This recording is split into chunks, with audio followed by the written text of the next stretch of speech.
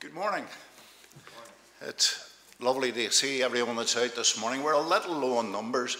As I said earlier at our breaking of bread, I think there's still a number of people enjoying the last of the Easter holiday and away somewhere nice. And we also have our young people. In case you're looking around the meeting this morning saying, where's all the young people?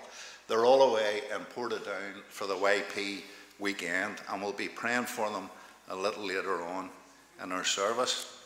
Let me particularly welcome this morning our good brother Lawrence Kennedy. We'll be looking forward to Lawrence coming to the meeting over the last while, and we'll be praying for him. Lawrence, good to see you, brother. Thank you for coming. Good to see Leslie, his wife, with him this morning as well. And we look forward to hearing Lawrence throughout today and over the next coming Sundays in the Lord's will. But it's good to see everybody that's gathered, and I trust we shall all be blessed as we sit under the sound of the Word of God and lift our hearts in worship to Him this morning. We're going to begin by singing our opening hymn. It's in the blue hymn book, if you like to use the hymn book. The blue hymn book, number 83, God is here, and that to bless us. And we trust that that's the case. And after the introduction from David, we'll stand and we'll sing this hymn together.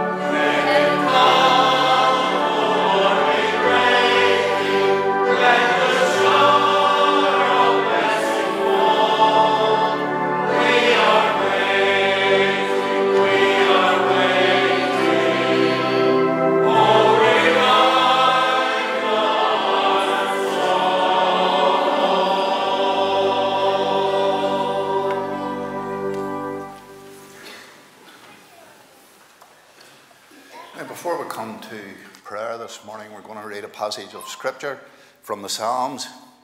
Psalm 85, if you'd like to turn to it. Psalm 85. I'm going to take just a few moments. There's only 13 verses, so we'll take a few moments just to read all of this lovely psalm. Psalm 85. And I notice the title in my Bible over this psalm is God's Past Mercies. Psalm 85. Lord, thou hast been favourable unto thy land. Thou hast brought back the captivity of Jacob. Thou hast forgiven the iniquity of thy people. Thou hast covered all their sin. Selah. Thou hast taken away all thy wrath. Praise God for that. Thou hast taken away all thy wrath.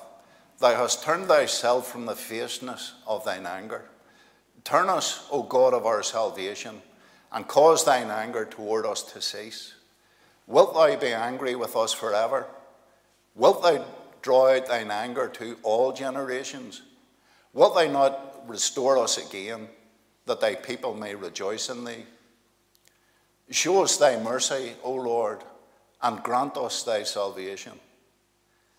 I will hear what God the Lord will speak, for he will speak peace unto his people and to his saints.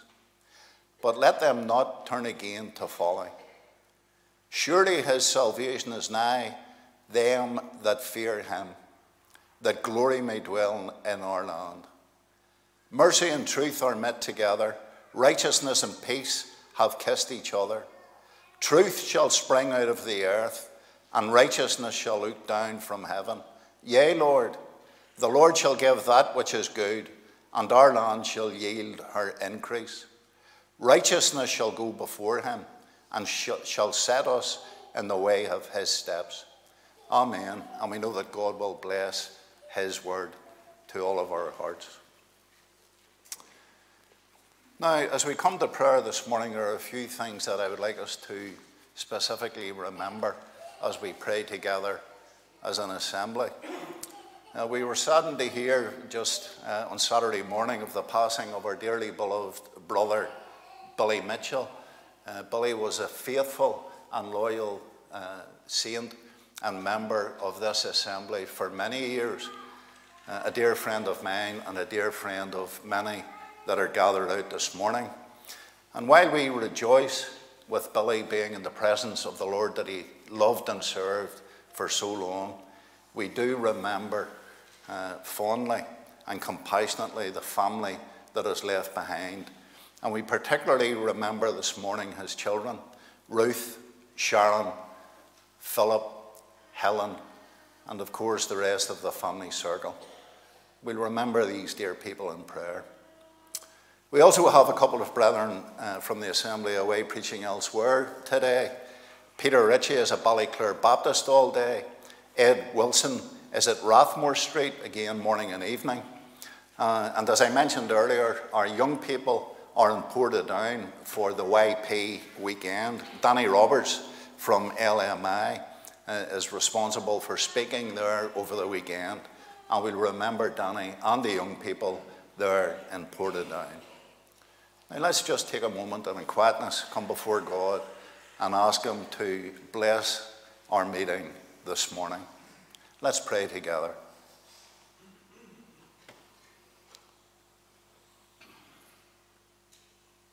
Almighty and eternal God, we come before you in the name of the Lord Jesus Christ, the only name, the only one by whom we have access into your presence. And as we come before you in prayer, we acknowledge that we must do so in faith and also in reverence.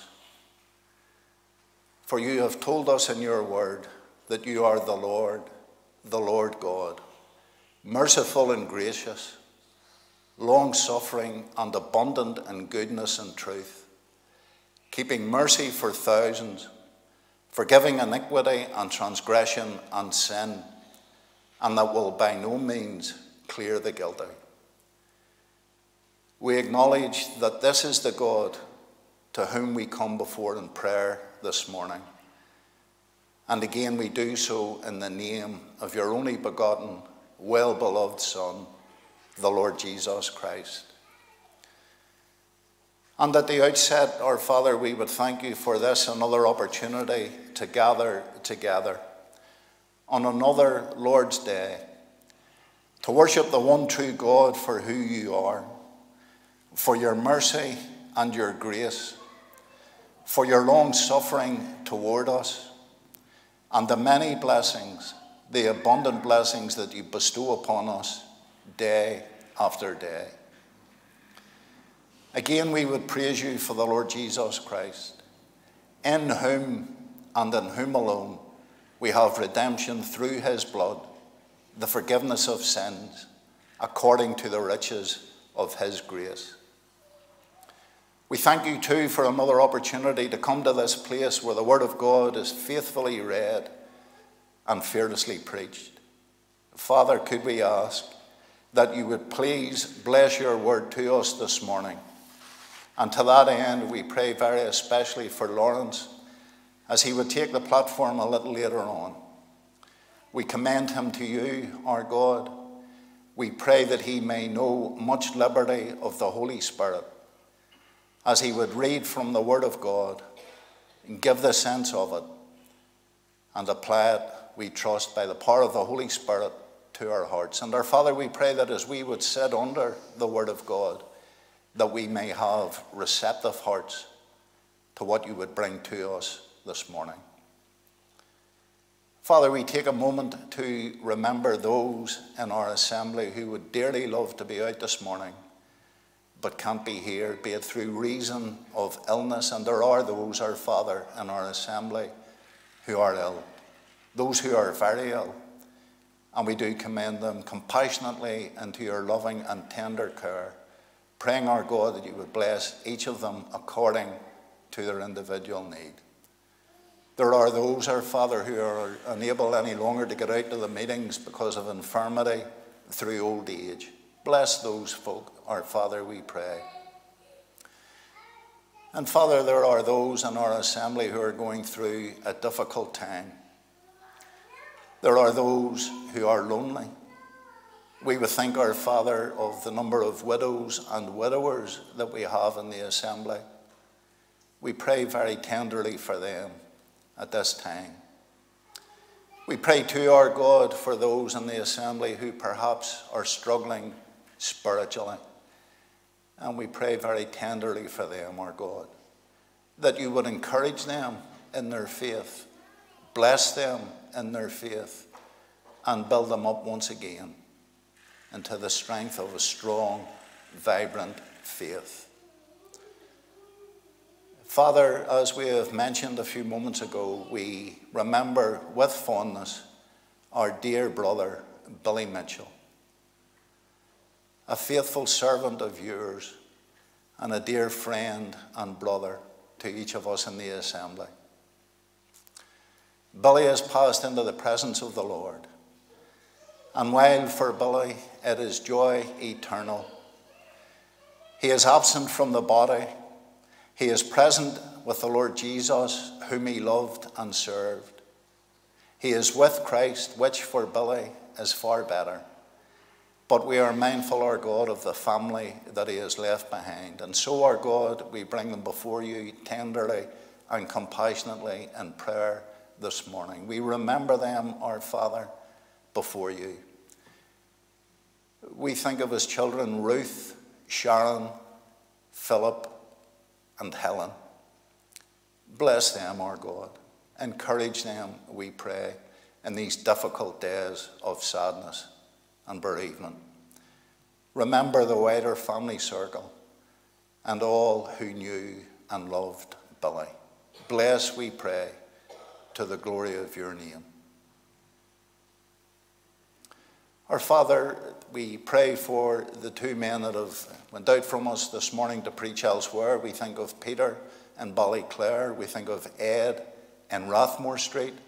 Pray, our Father, that you would bless them. We ask for liberty for these two brethren, our Father, as they would preach a little later on. Bless them, our Father, we pray. We think too of the young people from our assembly away on their weekend. We pray that this will be a time of refreshing physically and spiritually. To that end, our Father, we pray for Danny as he would lead the talks, as he speaks to the young people. Bless him, our Father. And we do pray indeed that they may come away from this weekend blessed, encouraged, and built up in their most holy faith. And so, our Father, we commit ourselves to you just now. Please shut us in, our Father, with your presence. Make each of us aware, so aware of your presence as we sit under the sound of your word and as we lift our hearts in praise to our God. Hear us, we pray, in the name of the Lord Jesus, and for your glory we pray. Amen. Now, Colin Murray is going to come just now and speak to the boys and girls. Thanks, Colin.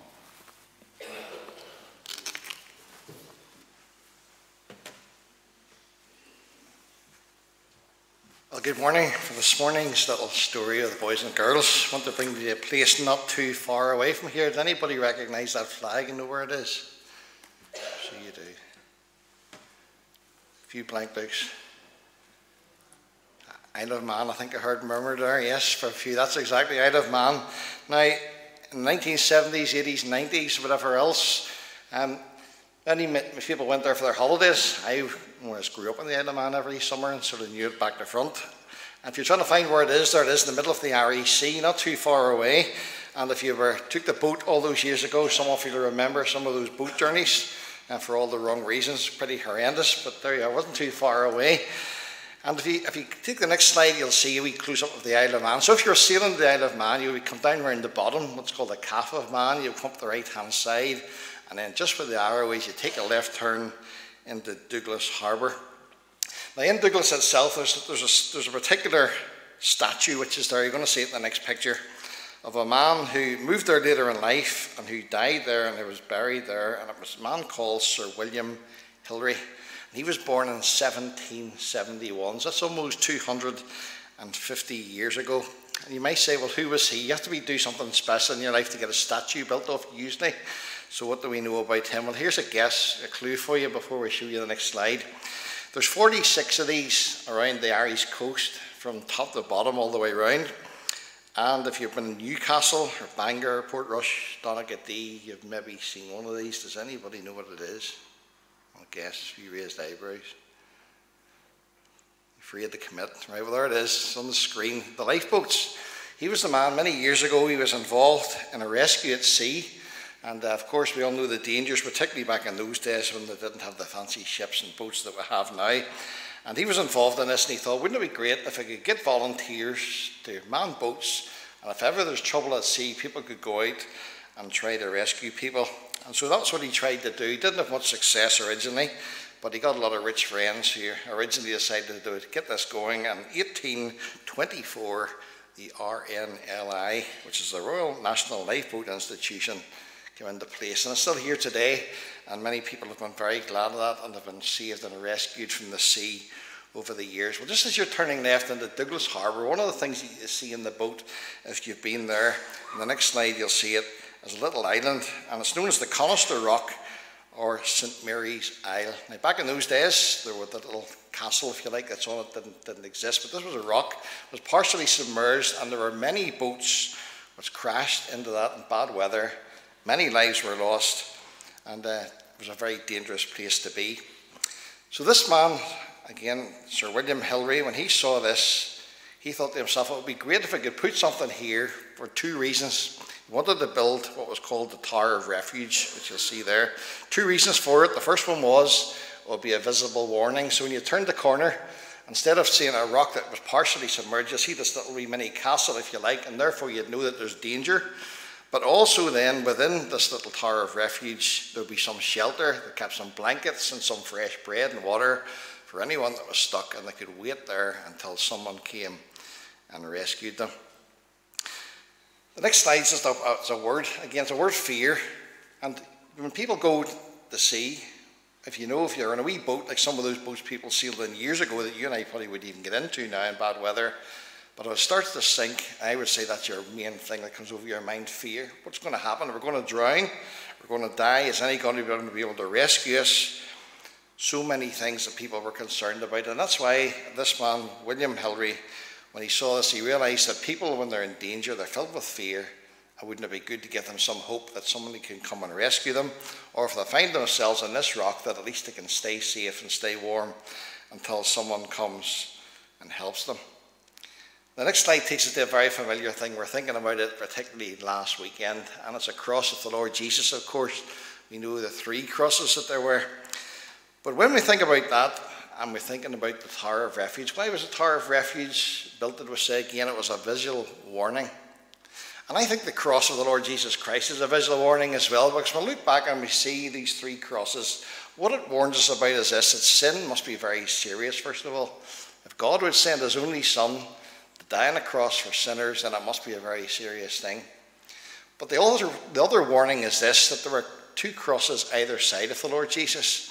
One man rejected the Lord Jesus and will be lost for all of eternity, and the other one accepted the Lord Jesus Christ, and the Lord said to him, "Today you'll be with me in paradise." So it stands as a warning that if we don't trust the Lord Jesus Christ as our Saviour, no matter how much Bible you know, how many times you've attended church, that you could be lost forever. But the second reason was it was going to provide shelter for victims and for those who had helped. And we know today that if you know the Lord Jesus Christ as your Saviour, then we can trust in him. We don't need to be filled with fear, because we know that the Lord Jesus has taken care of all of our sins. He's paid for them on the cross. And it's a wonderful thing, isn't it, to know that we're safe and we're secure in him. In fact, the next little expression that we see comes up on the screen: "Fear not, for I am with you." It's not a wonderful thing in life that there will be difficulties for all of us, whatever they may be. And it's not wonderful to know, no matter what happens in our lives, that we can always encourage ourselves that we don't need to fear, because the Lord himself is with us throughout life, but then he'll be with us in death and take us to be with himself if we know him as our Lord and Saviour. And then the final little slide is this. It's a little verse from Proverbs chapter 18. And it says, "The name of the Lord is a strong tower, the righteous run to it and are safe." And there are many times in life when maybe we just don't know where to turn, what to do, how to resolve a situation. But the Bible tells us that the name of the Lord is a strong tower, and the righteous run to it and are safe. Isn't it great that we can take everything to the Lord Jesus, and we know that if we're with him, he will take care of us, and he'll guide us, and he'll help us in every circumstance of life. So I wonder this morning, question to all of us, whether you're young or you're old, are you trusting in the Lord Jesus Christ for salvation? Do you know him as your Saviour? Have you run, if you like, to that tower of refuge and know indeed that he's the one who can help us, the only one who can help us and save us from our sins? Thank you.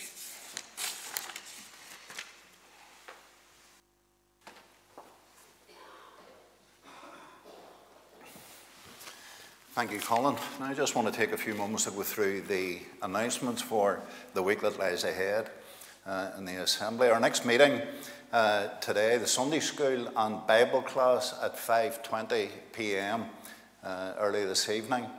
Our Gospel meeting this evening at 7 o'clock, when Lawrence Kennedy will be along once again to bring the Gospel. And our singer this evening is Rachel Denny. Tomorrow evening, we commence a new series of Bible studies. Morris Warburton will be with us on Monday evenings throughout the month of April, and he's taken up a series of studies that he has entitled Lessons from Lot.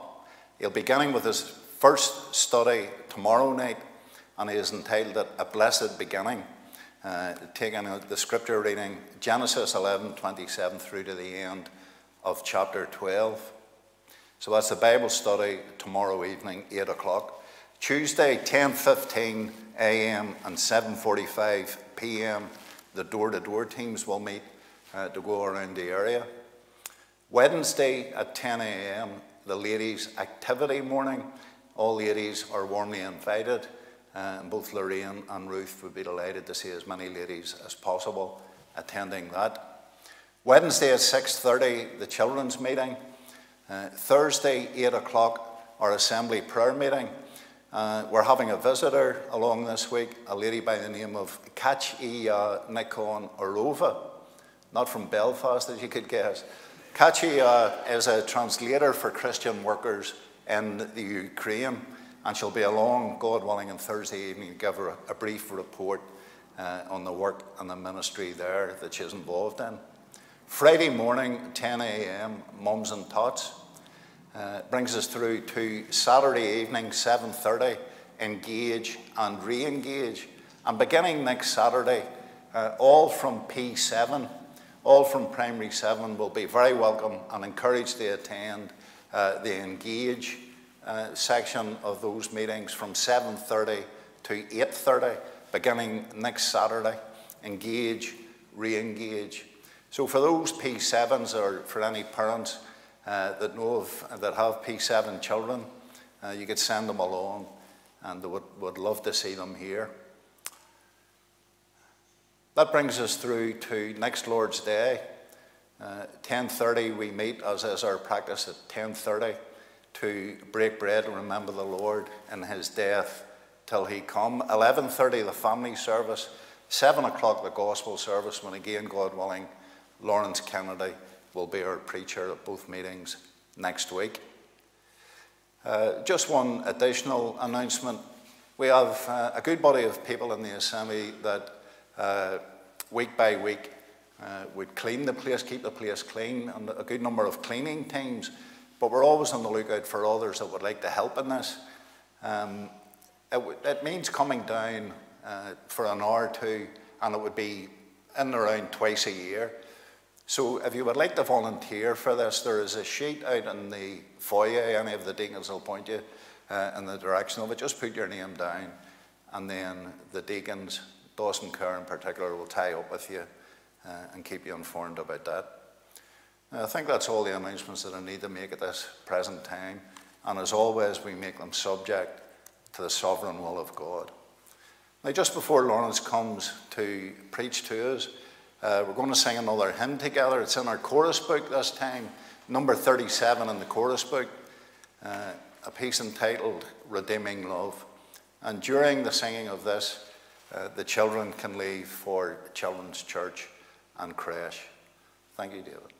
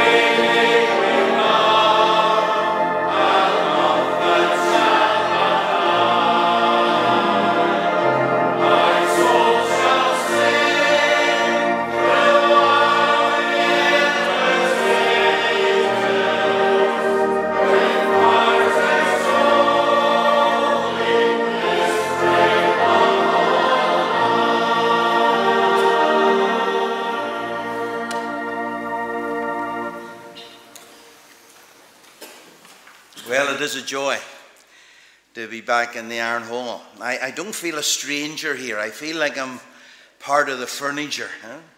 Maybe because my wife was Iron Hall, and that means that I have an affiliation. And then with the choir movement, the male voice choir movement, there was always that affiliation. And so I feel as if I'm back home in many senses. Thank you for the invitation. Could you turn with me, please, to Mark's Gospel, chapter 1. The Gospel of Mark, chapter 1. And we're reading from verse 21 through to verse 35. This is the word of the living God. And they went into Capernaum, and straightway on the Sabbath day, he, the Lord Jesus, entered into the synagogue and taught. And they were astonished at his doctrine, for he taught them as one that had authority, and not as the scribes. And there was in their synagogue a man with an unclean spirit, and he cried out, saying, Let us alone. What have we to do with thee, thou Jesus of Nazareth? Art thou come to destroy us? I know thee who thou art, the Holy One of God. And Jesus rebuked him, saying, Hold thy peace, and come out of him. And when the unclean spirit had torn him, and cried with a loud voice, he came out of him. And they were all amazed, insomuch that they questioned among themselves, saying, What thing is this? What new doctrine is this? For with authority commandeth he even the unclean spirits, and they do obey him. And immediately his fame spread abroad throughout all the region round about Galilee. And forthwith, when they were come out of the synagogue, they entered into the house of Simon and Andrew with James and John. But Simon's wife's mother lay sick of a fever, and anon they tell him of her. And he came and took her by the hand and lifted her up, and immediately the fever left her, and she ministered unto them. And at even when the sun did set, they brought unto him all that were diseased, and them that were possessed with devils, and all the city was gathered together at the door. And he healed many that were sick of divers diseases, and cast out many devils, and suffered not the devils to speak, because they knew him. And in the morning, rising up a great while before day, he went out and departed into a solitary place, and there prayed. And amen. God always blesses the reading of his word. The story is told of an executive having a seminar for young budding executives. They were all sitting in the lecture room, and the lecturer put a jar on the table and then put 6 boulders into the jar. And he looked at the young executives and said, Well, is it full? And they said, Yes, it's full. He says, No, it's not full. And he got pebbles and poured the pebbles into the jar, and they fell between the boulders right up to the top. And he says, Is it full now? And they said, Yes, it's full. He says, No, it's not full. And he got sand, and he poured the sand in, and the sand fell between the pebbles, between the boulders, right up to the top. He says, Is it full now? These were young executives that caught on. And they said, Probably not. He says, You're right. And he got a jug of water and poured the water in, and it fell between the sand, between the pebbles, between the boulders, right up to the top. Is it full now? He says, Full now. The lecturer says, What's the lesson? One young lad put up his hand. He says, I know. He says, No matter how full you think your diary is, if you shake things about, you'll always fit something more in. And the lecturer said, No, here's the lesson. If you don't put the big boulders in first, you'll not get them in at all. If you don't put the big boulders in first, you'll not get them in at all. Across our province, believers in Jesus Christ are filling their lives with pebbles and sand and water. Secondary things. legitimate things, good things, but secondary things. And they have no room for the big boulders that ought to go in first. What are the big boulders? What are the spiritual priorities that must be put in first? Well, over the next 3 Sunday mornings, with the help of God, I want to look at 3 of the big boulders that must be put in the jar first, before you start putting in the pebbles and the sand and the water. First things first. This morning, we're going to look at a big boulder, the priority of prayer. It has to go into the jar first. Most believers today find that they don't have time for prayer because they fill their jar with the pebbles and the sand and the water, and it's up to the brim, and they don't have room. Next week, God willing, we're going to look at the priority of preaching. And then, if we're spared to the 3rd week, the 21st of April, I think it is, the priority of persevering. 3 big, essential boulders in the life of every child of God that must get into the jar first. And as we go through these 3 Sunday mornings together, I want you to tick the box and say, yes, I have that boulder in place. This is far more vital than winning arguments. This is far more important than debating theological controversies. And the theologians love to do that, and we spend our time with our pet subjects, and sometimes we neglect the boulders that have to go in first, or we'll not get them in at all. So prayer, looking up, preaching, reaching out,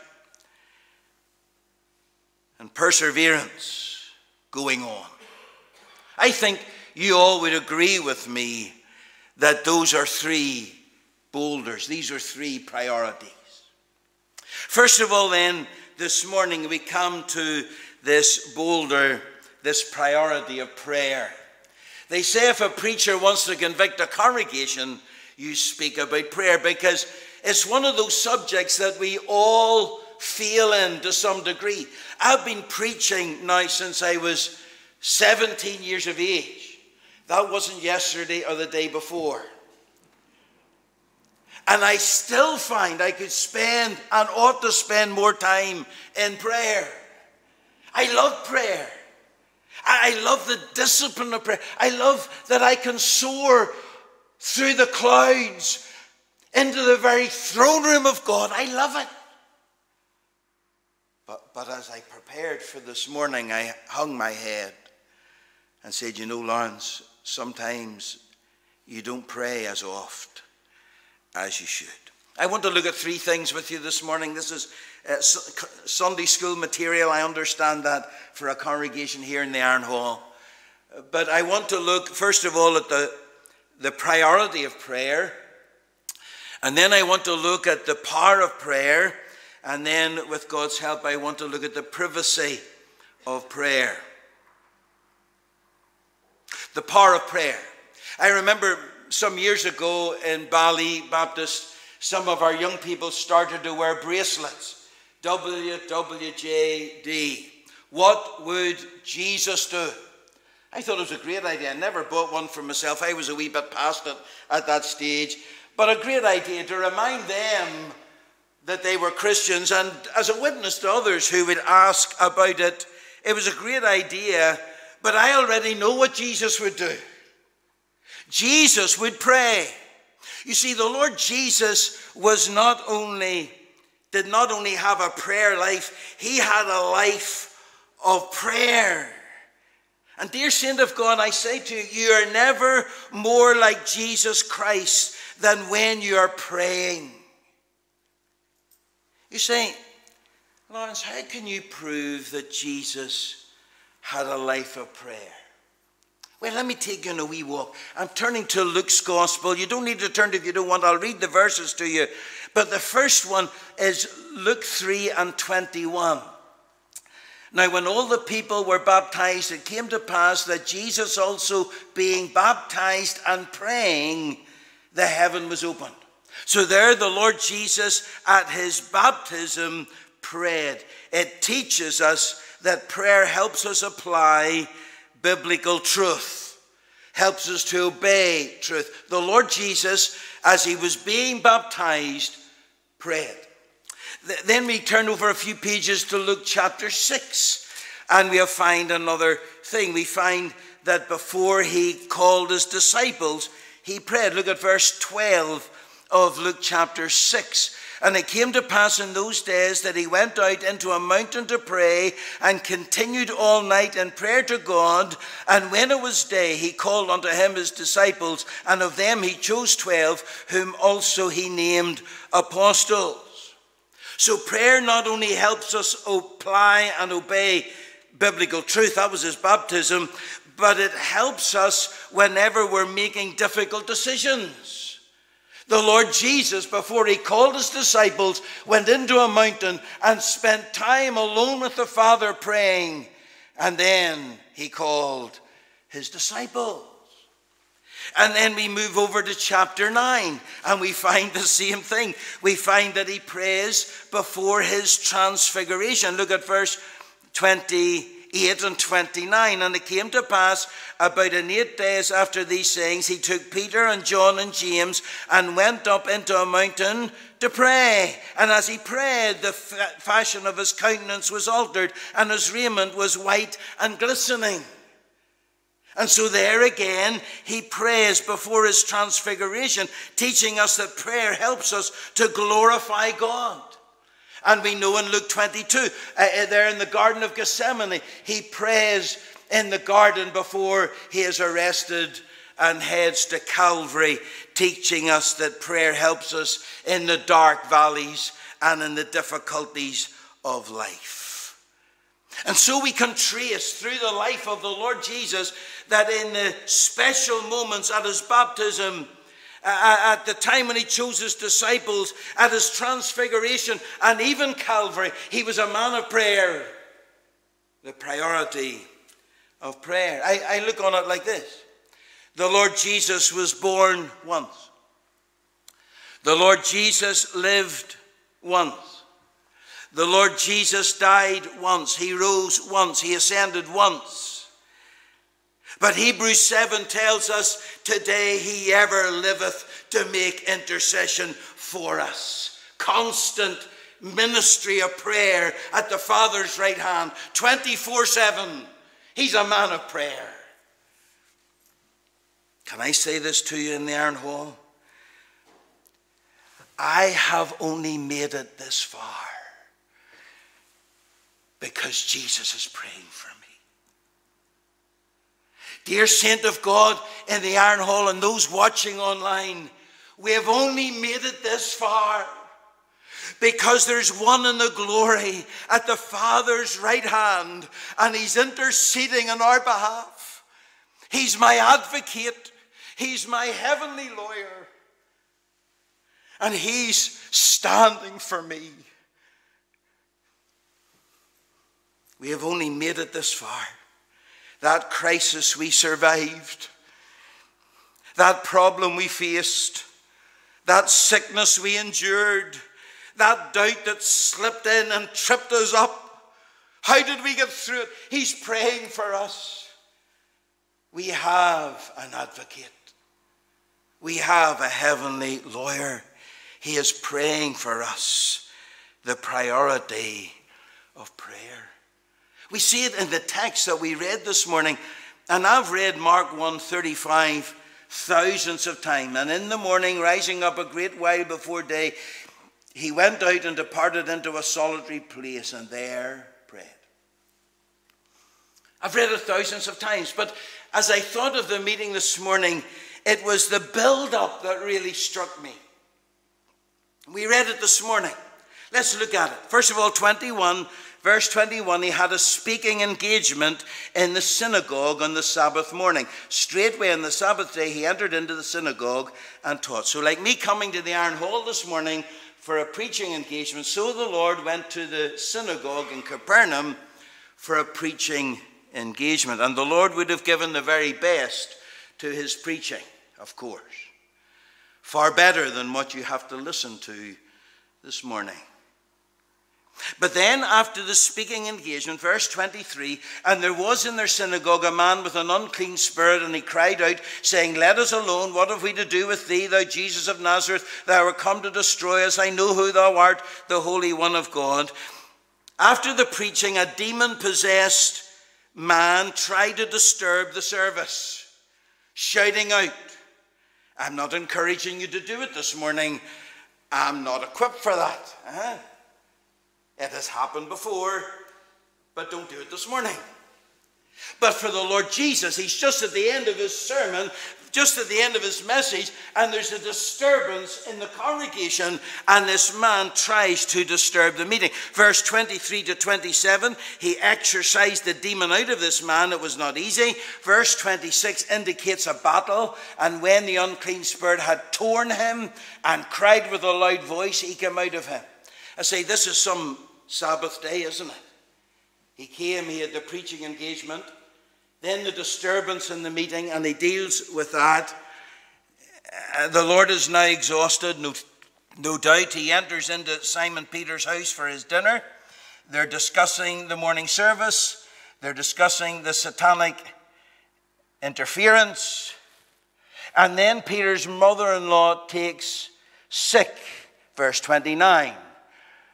And forthwith, when they were come out of the synagogue, they entered into the house of Simon and Andrew with James and John. But Simon's wife's mother lay sick of a fever, and none they tell him of her. And he came and he took her by the hand and lifted her up, and immediately the fever left her, and she ministered unto them. So we had the service in the synagogue. We had a disturbance by a demon-possessed man. The Lord is now exhausted. He goes to the home of Simon Peter for his dinner. His mother-in-law is ill. He deals with that. Verse 32, it's still Sabbath. And at even, when the sun did set, they brought unto him all that were diseased, and them that were possessed with devils, and all the city was gathered together at the door. And he healed many that were sick of diverse diseases, and cast out many devils, and suffered not the devils to speak, because they knew him. I say, this was some Sabbath, wasn't it? I mean, I'm having it fairly easy here in the Iron Hall. He came, he had the preaching engagement. There was the disturbance. He went for his dinner. He healed Peter's mother-in-law. And now at sunset, about 4:30, 5 o'clock, all that were diseased, all that were demon-possessed, all in Greek just means all. There's a list, a queue going down the street on both sides, waiting their turn. And the Lord Jesus dealt with them at the door of Peter's house. And I tell you this, I have no proof of it, but I don't believe he came to the door and waved his hand over the multitude and says, you're all healed, sort of Benny Hinn style. No. The Lord Jesus, inevitably, when he dealt with individuals, he dealt with them as individuals. And I believe that he missed his dinner. And I believe he spent his time dealing with one after another as individuals. I believe that the Lord dealt with all the sick individually, one to one. I don't know what time it was when he finished. Was it 11 o'clock at night or 12 o'clock at night or 1 in the morning? I don't know. I know the Lord would have been drained and exhausted after such a Sabbath. And then verse 35, and it says, and in the morning, rising up a great while before day, he went out and departed into a solitary place, and there prayed. I wouldn't have done it. After such a Sabbath, I would have had a lie-in. I would have said, the Lord will understand after the day I had yesterday, I need to get my sleep. But the Lord Jesus has an appointment with his Father, and that was his priority. The theologians tell me that he rose in the 4th watch of the night, which is between 3 o'clock and 6 o'clock in the morning. I personally believe it was closer to 3 than 6, because Mark records that it was a great while before day. I think it was pitch black. The house is quiet. Everybody's sleeping. And the Lord slips out and goes to a solitary place to pray. Why? Because prayer's a priority. Tell me, dear saint of God in the Iron Hall, is prayer a priority for you? You see, we live in a day when churches are dying, where evangelical voice is being silenced. We have a situation where I go across our province and numbers are dwindling. God hasn't changed. But I do believe we need to once again make this a priority. We need once again to make this the big boulder that goes in first. It has to be a priority personally and collectively as local churches. Dear saint of God, you'll never find the time. You must put the big boulder of prayer in first. It starts tonight. You say to your spouse, we're going to have our tea a wee bit earlier tonight because the prayer meeting's at 6:30. And even though I can't preach, I want Lawrence to know that I'm standing with him in the pulpit. So I'm coming to the prayer meeting tonight because I want God to move. It starts tomorrow morning when you set the alarm 20 minutes or half an hour earlier than normal to have time to pray before you go out to work. It comes again come Thursday in the normal night for the prayer meeting. I know there's a missionary coming this week, but normally Thursday night I have to go to the prayer meeting tonight because I need to put that big boulder in first. C.H. Spurgeon arrived at the church office and he said to his secretary, "Do not disturb me for 30 minutes. I have an appointment with my Lord." And he went into his office and closed the door. A man arrived to see Spurgeon and insisted that Spurgeon be told. And the secretary knocked on the door and said, "Mr. Spurgeon, Mr. Balfour is here. And he insists on speaking to you." Spurgeon says, "Tell him I'll see him in 30 minutes. After a wee while, there was another knock at the door. The secretary again, he says, "Mr. Balfour says that he's a big donor and he insists on speaking to you." Spurgeon says, "I'll see him in 30 minutes. After a wee while, there was another knock on the door. The secretary says, "Mr. Balfour says that he's a minister of the cloth." Spurgeon says, "I'll see him in 30 minutes. And then again, knock on the door. The secretary says, "Mr. Balfour says he's a servant of the Most High God." Spurgeon says, "I have an appointment with his boss. I'll see him in 30 minutes. Saint of God, make prayer a priority. Let me move on to the power of prayer. You see, we all know this in theory, without doubt. We quote the verses. We know 1 John 5:14, and this is the confidence that we have in him, that if we ask anything according to his will, he heareth us. And we know that we have the petitions. And we know that if he hear us, whatsoever we ask, we know that we have the petitions that we desire of him. I think that's right. And we know John 14:14, if ye ask anything in my name, I will do it. You hear it quoted in the prayer meeting. Nothing seems to happen. Maybe it's different in the Iron Hall. But in the prayer meetings I've been, we'll believe, we'll pray. What's wrong? Where's the power of prayer? In our King James Version of the Bible, 693 references to prayer. But somehow Satan has anesthetized us to its priority and its power, and we're left drifting aimlessly along. The other day I was out and my mobile phone started to bleep at me. I thought my wife was looking for me. It wasn't her at all. No, my phone had been too long away from the charger.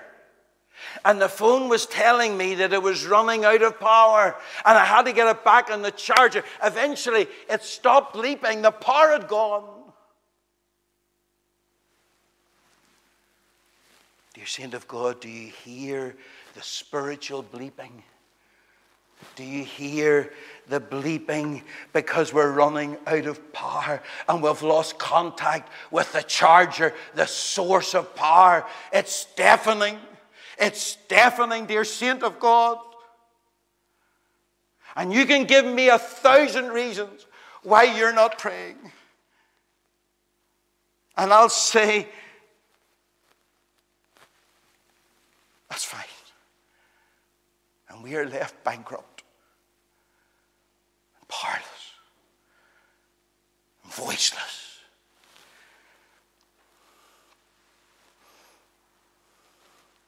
Prayer is powerful. Prayer builds our relationship with Christ. You want a closer walk with God? Here it is. Get the big boulder of prayer in. Spend those times talking and communing with the God of heaven and in the name of Christ who died for us. Not only does prayer build our relationship with Christ, prayer helps us overcome temptation. We're all susceptible. Let he that thinks he has no sin, truth is not in him. We're all susceptible. Prayer enables us to discern God's will. Prayer is a weapon of spiritual warfare.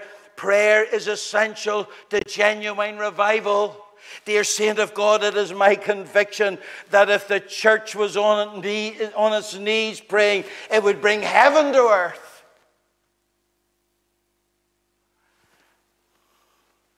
And when we pray according to his will, now that's the key, according to his will.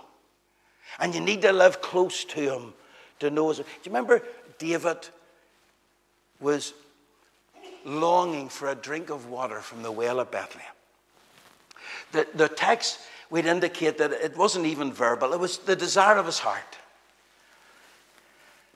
Oh, that I would have a cup of the water that's in Bethlehem. And some of his men went on a suicidal mission into the enemy camp at night. And it's one thing getting the water. Imagine trying to get the water back out through enemy lines without spilling it. And they came and they gave it to David. How did they know? I'll tell you, they lived so close to David. They knew the desire of his heart. And David took that water and he poured it out as a love offering unto the Lord. It was too precious. He couldn't drink it. Tell me, do you live that close? Because when we pray according to his will, because we're living close enough to know the heartbeat of God, when we pray according to his will, we're invincible. Maybe I'm not allowed to shout in there, no. We're invincible when we pray according to the will of God. And not only are we invincible, Satan is defeated. My time is gone. Let me get to number 3. We've looked at the priority of prayer. We've looked at the power of prayer. Notice, please, the privacy of prayer. You see, there's 3 main aspects of prayer, and people get them mixed up. All 3 are clearly taught in Scripture, and one does not substitute for the other. First of all, there is family prayer, the family altar. Sadly neglected in our day. Gathering the children round the Word of God and praying with them. Family prayer. Secondly, there is public or assembly prayer.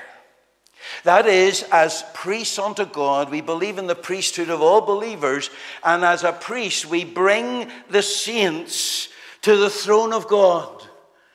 As a collective, we're not praying on our own in a prayer meeting. We're bringing the saints to the throne of grace. We're acting as a priest unto God.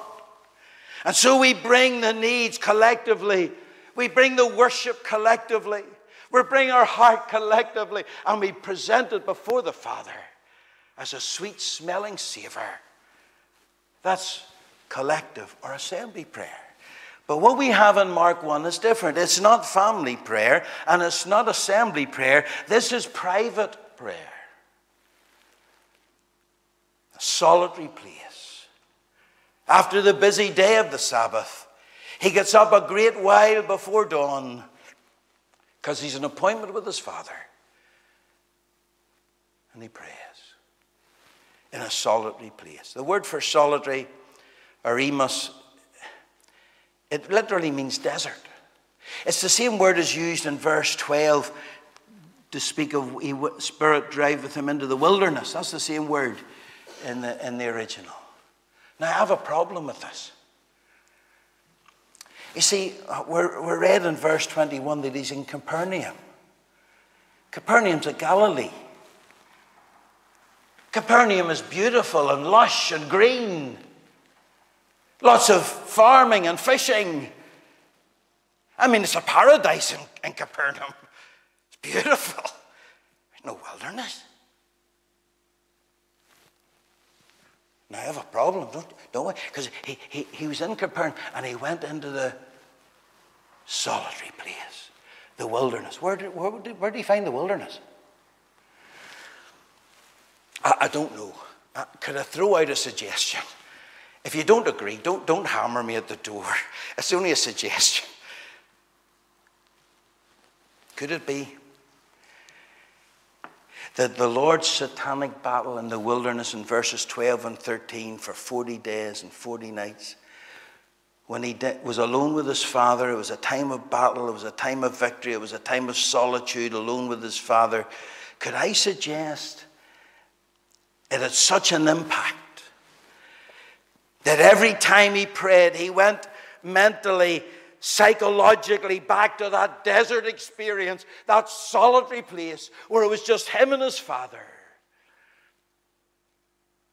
Moses had a solitary wilderness experience. 40 years in Midian. John the Baptist had his solitary place living on locusts and wild honey. Paul had 3 years in the deserts of Arabia, according to Galatians 1:17. And I'm not a Moses. And I'm not a John or a Paul. But I, like you, have had those wilderness times when Satan attacked, when friends are few, when the Lord drew near, when it would have been easy to give up, but the Lord sustained. And my, those are precious times. And many times in my prayer life, I go back to those moments and remember the faithfulness and the sustaining power of God. Matthew 6:6, when thou pray, enter into thy closet, and when thou hast shut the door, pray to thy Father which is in secret. Why shut the door? You mothers will know. Children are run, you never have a moment's peace. Huh? You can hardly go to the bathroom without them being there. They're always there. Where are you, Mommy? Shutting the door locks us into God and locks the world out. It makes it a desert experience.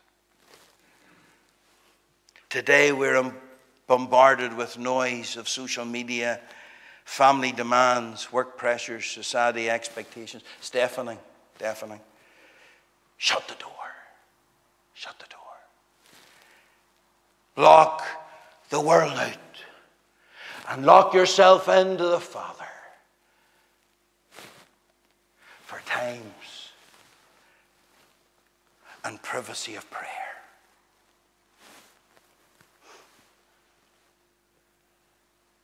so that we might hear the still small voice, like Elijah and Mount Horeb.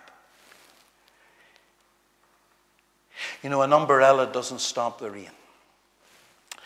What it does, it enables you to stand in the rain and overcome its impact. Prayer doesn't necessarily remove the storms of life, but it enables us to stand firm in the storms and overcome its impact. One boulder in, the priority of prayer. Priority, power, privacy. Next week, God willing, we'll put another boulder in. The priority of preaching, reaching out. Let's pray together.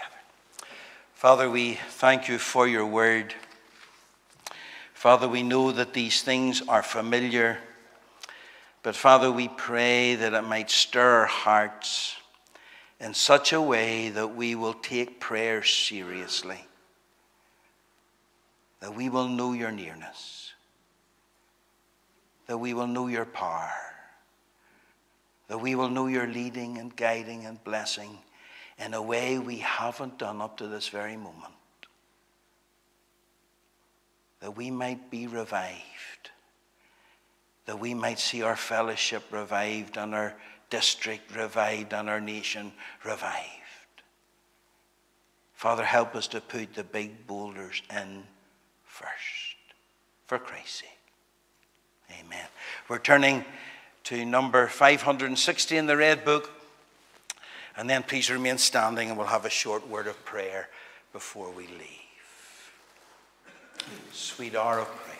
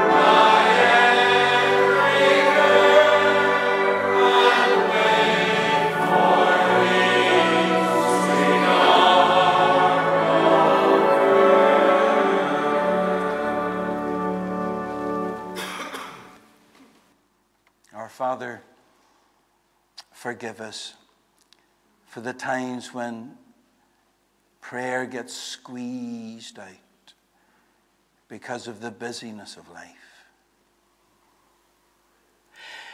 Father, we pray you'll bless each one gathered, all who are tuning in. You know the needs, the worries, the fears, the problems of each one. Father, minister in a way that only you can do. Encourage them this morning and bless them. Be with us throughout the afternoon. And as we come to the gospel tonight, again we pray that your presence will fill the house for Christ's sake. Amen.